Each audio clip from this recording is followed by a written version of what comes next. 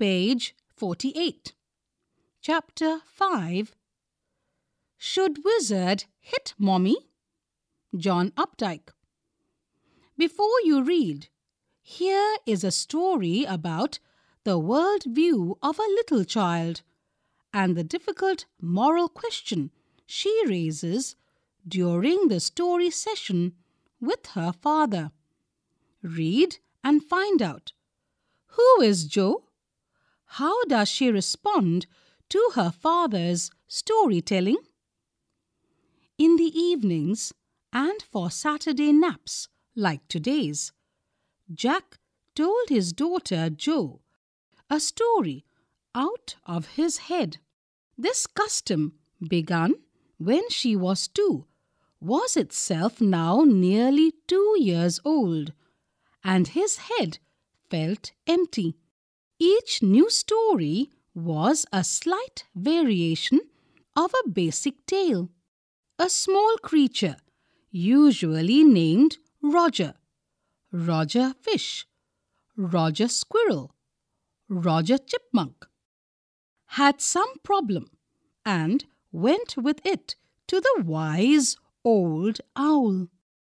The owl told him to go to the wizard, and the wizard performed a magic spell that solved the problem, demanding in payment a number of pennies greater than the number that Roger creature had.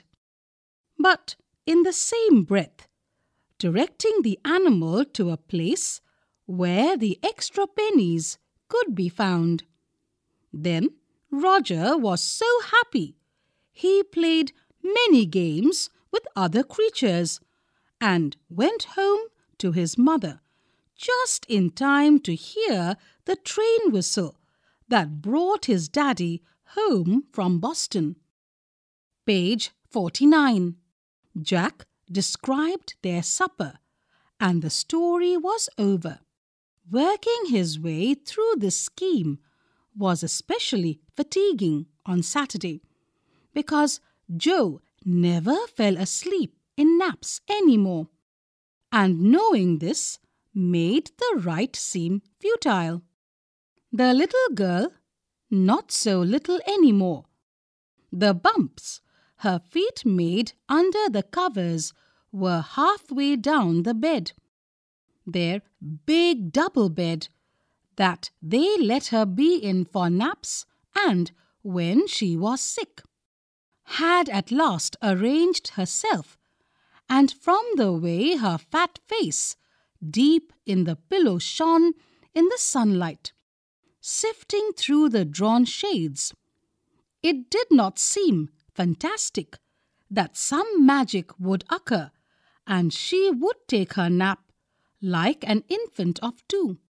Her brother Bobby was 2 and already asleep with his bottle. Jack asked, "Who shall the story be about today?" "Roger." Jo squeezed her eyes shut and smiled to be thinking. She was thinking. Her eyes opened, her mother's blue. "Skunk," she said firmly. A new animal. They must talk about skunks at nursery school. Having a fresh hero momentarily stirred Jack to creative enthusiasm. "All right," he said. "Once upon a time, in the deep, dark woods, there was a tiny little creature by the name of Roger Skunk, and he smelled very bad." "Yes," Jo said. "He smelled so bad that none of the other little woodland creatures would play with him." Jo looked at him solemnly. She hadn't foreseen this. "Whenever he would go out to play," Jack continued with zest, remembering certain humiliations of his own childhood, all of the other tiny animals would cry, "Uh-oh, here comes Roger, Stinky Skunk." And they would run away, and Roger Skunk would stand there all alone, and 2 little round tears would fall from his eyes. The corners of Joe's mouth drooped down, and her lower lip bent forward as he traced with a forefinger along the side of her nose the course of one of Roger Skunk's tears. "Won't he see the owl?" she asked in a high and faintly roughened voice. Sitting on the bed beside her, Jack felt the covers tug as her legs switched tensely. He was pleased with this moment. Page 50. He was telling her something true, something she must know, and had no wish to hurry on. But downstairs a chair scraped, and he realized he must get down to help Claire paint the living room woodwork. Well, he walked along very sadly and came to a very big tree. And in the tip-top of the tree was an enormous, wise old owl. "Good, Mr. Owl," Roger Skunk said. "All the other little animals run away from me because I smell so bad." "So you do," the owl said. "Very, very bad." "What can I do?" Roger Skunk said. And he cried very hard. "The wizard! The wizard!" Joe shouted and sat right up, and a little golden book spilled from the bed. "Now, Joe, Daddy is telling the story. Do you want to tell Daddy the story?" "No, you, me." "Then lie down and be sleepy."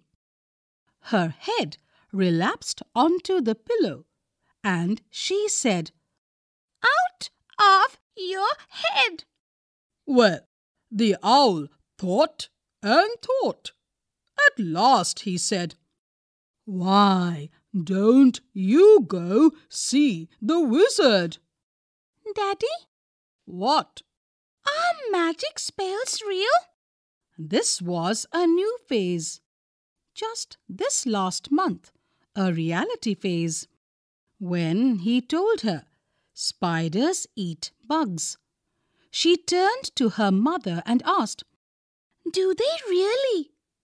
And when Claire told her God was in the sky and all around them, she turned to her father and insisted, with a sly yet eager smile, "Is he really?" "They're real in stories," Jack answered curtly. She had made him miss a beat in the narrative. "The owl said, 'Go through the dark woods, under the apple trees, into the swamp, over the creek.'" What's a creek? Page number 51. A little river. "Over the creek, and there will be the wizard's house." And that's the way Roger Skunk went. And pretty soon he came to a little white house, and he rapped on the door. Jack rapped on the windowsill, and under the covers, Joe's tall figure clenched in an infantile thrill. And then a tiny little blue man came out with a long white beard and a pointed blue hat and said, What's this? What you want? You smell awful. The wizard's voice was one of Jack's own favourite effects. He did it by scrunching up his face and somehow whining through his eyes, which felt, for the interval, rheumy. He felt being an old man suited him. I know it, Roger Skunk said. and all the little animals run away from me. The enormous wise owl said you could help me. Well, maybe. Come on in. Don't get too close. Now, inside Joe, there were all these magic things, all jumbled together in a big dusty heap, because the wizard did not have any cleaning lady. Why? Why? Because he was a wizard and a very old man. Will he die? No, wizards don't die.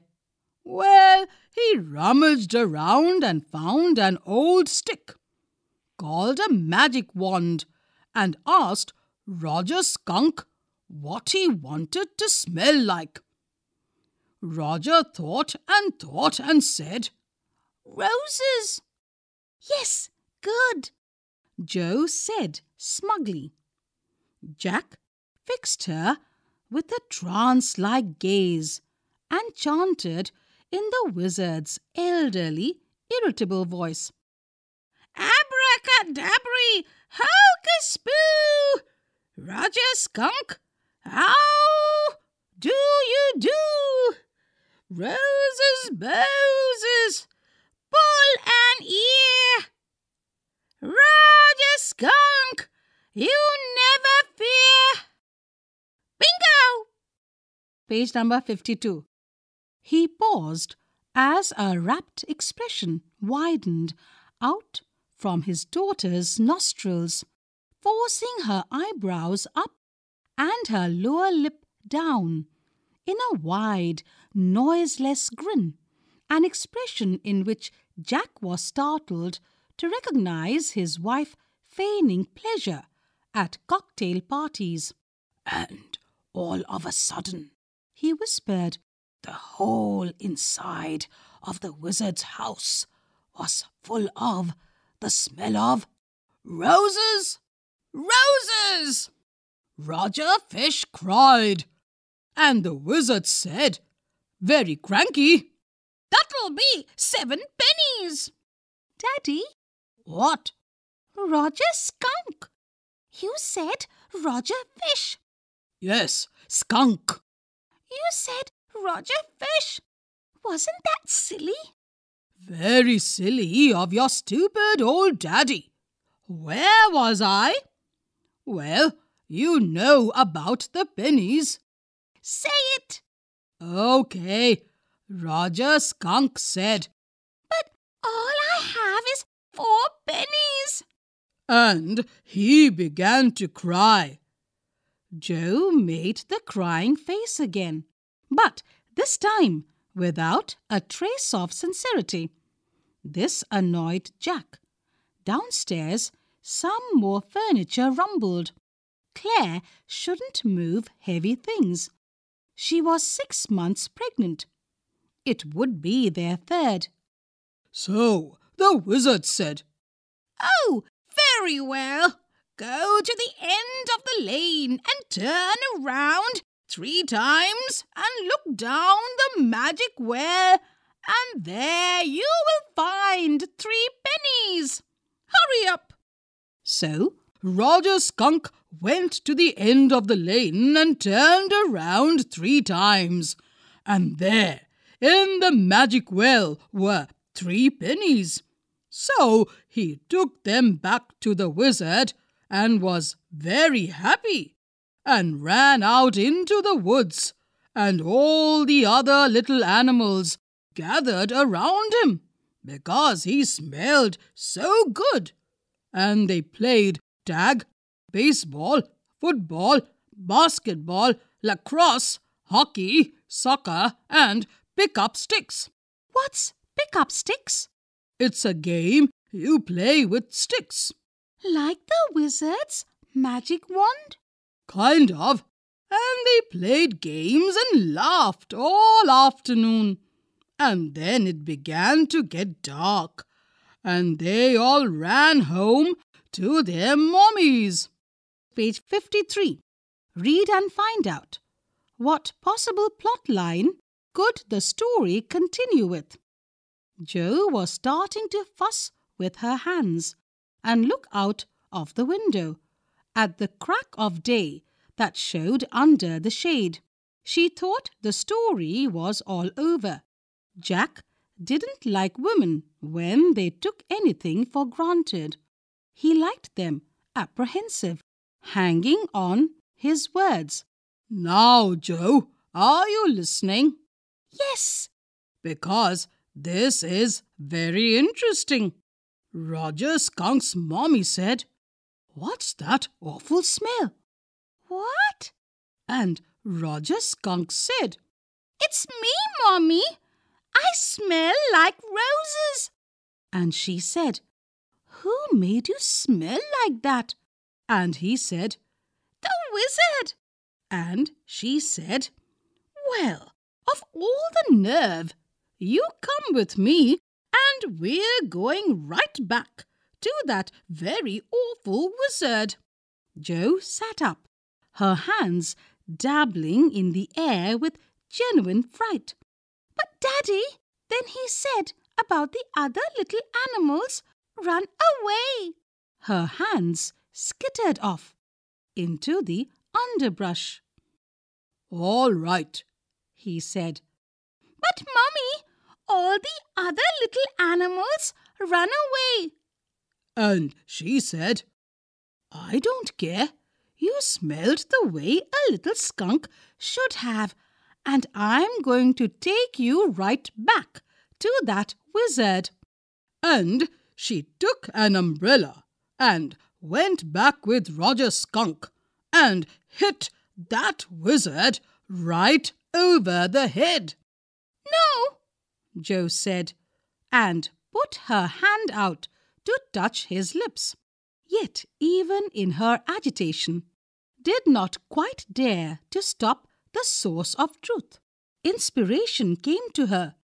"Then the wizard hit her on the head and did not change that little skunk back." "No," he said. The wizard said, "Okay." And Roger Skunk did not smell of roses any more. He smelled very bad again. "But the other little Joanne, it's Dad's story. Shall Daddy not tell you any more stories?" Her broad face looked at him through sifted light, astounded. This is what happened then. Roger Skunk and his mommy went home, and they heard "Ooh, ooh, ooh." Page 54. And it was the choo-choo train bringing Daddy Skunk home from Boston. And they had lima beans, celery, liver, mashed potatoes, and pie oh my for dessert. And when Roger Skunk was in bed, Mommy Skunk came up and hugged him and said he smelled like her little baby skunk again, and she loved him very much. And that's the end of the story. "But Daddy..." What? "Then did the other little animals run away?"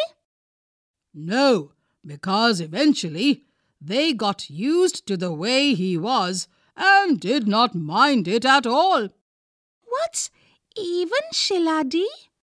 In a little while. "That was A stupid mommy. It was not, he said with rare emphasis, and believed from her expression that she realized he was defending his own mother to her, or something as odd. Now, I want you to put your big heavy head in the pillow and have a good long nap. He adjusted the shade so not even a crack of day showed, and tiptoed to the door in the pretense that she was already asleep. But when he turned, she was crouching on top of the covers and staring at him. Hey, get under the covers and fall fast asleep. Bobby's asleep. Read and find out. What do you think was Joe's problem? She stood up and bounced gingerly on the springs. Daddy? What? Tomorrow I want you to tell me the story that wizard took the magic wand and hit that mommy. Her plump arms chopped forcefully. Right over the head. No, that's not the story. The point is that the little skunk loved his mommy more than he loved all the other little animals. And she knew what was right. No, tomorrow you say he hit that mommy. Do it!